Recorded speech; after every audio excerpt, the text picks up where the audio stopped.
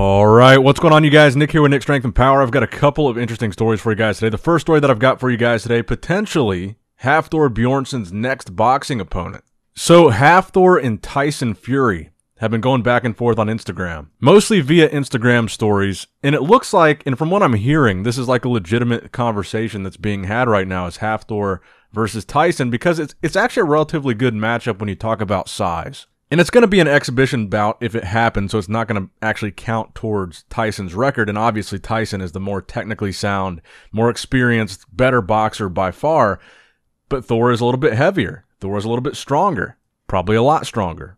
So I know there's been a lot of talk about potentially Martin Ford, maybe Eddie Hall, but it seems like they've been really focusing their social media campaign to build up a fight with Tyson and Thor.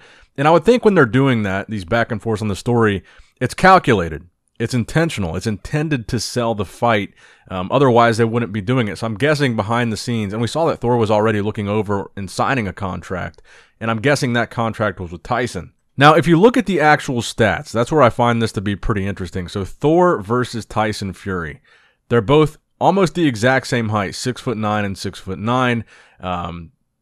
Tyson Fury far outnumbers Thor in number of fights, 33 total fights, and these were real fights, and Thor had 4, and those include his exhibitions. They're both the exact same age. They're both 33. Tyson has had 32 wins, while Thor has only had 1. Neither of them have had any losses.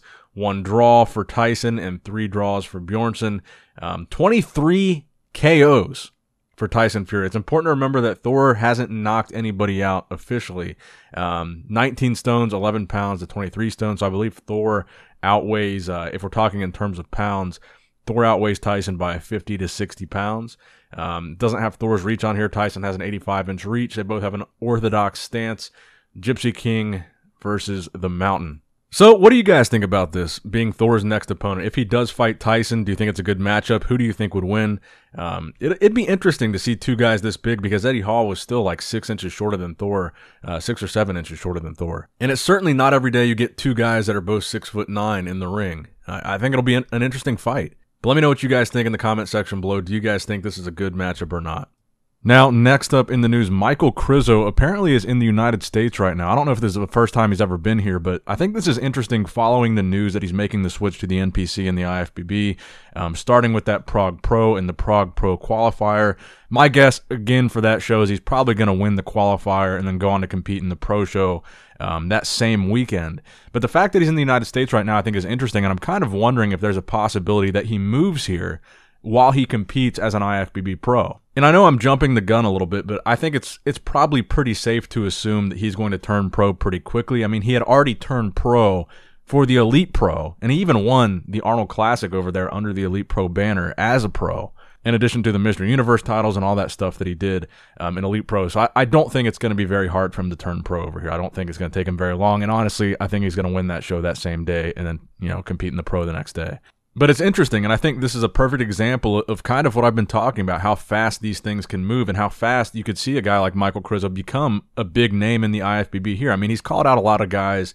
He called out Blessing. I believe he called out Nick Walker. I think he even called out Hunter Labrada. He's been calling out all these IFBB pros over the course of, you know, the past couple years. And at the end of the day, the argument was always, well, if you're so much better than them, come do it. Come compete with them. And now he's doing it.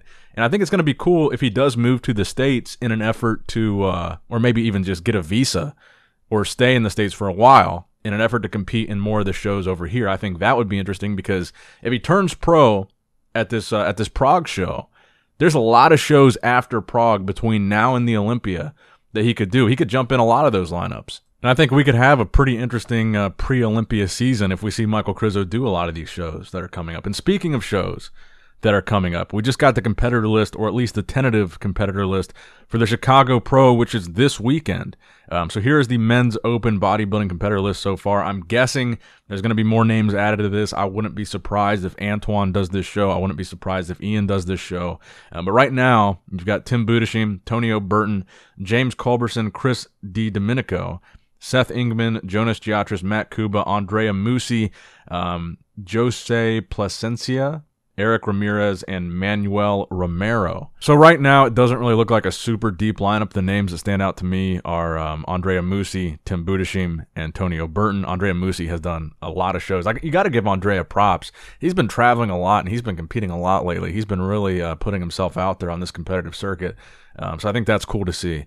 But I would not be surprised at all if Antoine Vaillant or Ian Valliere jumped in this lineup. I think either one of those two guys, if they jumped in here, based on this lineup so far, would have a pretty good shot at winning. And I mean, they're already in shape. They're probably holding on to a pretty good amount of conditioning. And there's Tampa coming up. There's Texas coming up, but those are a little bit further away in the future. If they can make it to Chicago, I think one of them would have a really, really good shot at winning here. Now, next up in the news, it looks like Justin Rodriguez has changed his mind. So previously, Justin had said he's not going to be at the Olympia and he's not going to attempt to qualify for the Olympia, and that his plans were to shut things down for the rest of the year, take time off to rest in between shows, and focus on making improvements and actually having an off season now that he's with his new coach, George Farah. But apparently, it looks like he's doing another show based on this latest post. He says, and this was a picture from, I believe, peak week of the Arnold Classic. He says, the year is not over yet. George Farah and I are working to show a scary nightmare for everybody. Counting me out is a big mistake. So it looks like he's back in. Right now in the point standings, I believe on points, he's still top 3, so he could still get to the Olympia on points. But I really think that winning a show is the route that he should take to getting to the Olympia. So I'm curious now what show he's going to pick, how far away that show is going to be, and how close that show will be to the Olympia. And I'm also curious to see, now that he's working with George, how different his physique looks compared to previously. Because we see what George was able to do with Blessing, and we saw the best version of Blessing that we've ever seen, winning shows like the New York Pro and the Indy Pro. But again, I mean, I think all these storylines have me a little bit excited for these upcoming shows, because while the bodybuilding season has had kind of a slow start, kind of a boring start, honestly, these first couple shows, but I think there's some good storylines going into the Olympia. This Michal Krizo thing, I think, could be really big. You've got Good Vito potentially doing... well, he is doing that Brazil show in September, but potentially earning his pro card before the Olympia. And it just makes things really interesting overall. Now, next up in the news, an update from Phil Heath. So he did an Instagram Live last night where he gave another physique update. He was kind of posing and flexing and talking about the Olympia commentary gig that he's doing. And Phil looks great here, and this is kind of the confusing part, I think, to a lot of people, the fact that it's now kind of confirmed that he's not going to be competing in the Olympia since he's doing the commentary. He's obviously not going to have time to compete. But he looks really good in this video. He certainly doesn't look like he's downsizing. He certainly doesn't look like he's retired. He certainly looks like he's holding on to quite a bit of size here. Like he's getting ready for something. He looks kind of like the old Phil Heath that we're used to, or I guess the young Phil Heath would be the more accurate way of describing it. I don't know. I just have a feeling that things in bodybuilding are about to get really exciting in the near future. We got all these storylines. Like I said, you got the potential of Krizo, Good Vito.